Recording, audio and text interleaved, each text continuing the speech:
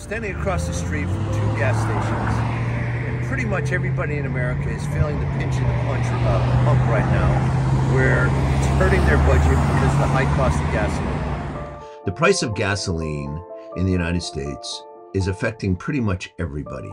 It's hindering our budget, and it's part of the drive of our high inflation.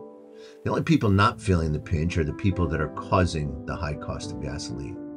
The bigger issue, though, is not the cost of gas at the pump. The bigger issue is the United States is no longer an energy independent nation. Because of that, our national defense is weakened. We have drained our strategic oil reserves, which was designed in an emergency to be fuel for our military and so on. And at the same time, we're now buying oil from other countries, sometimes our enemies.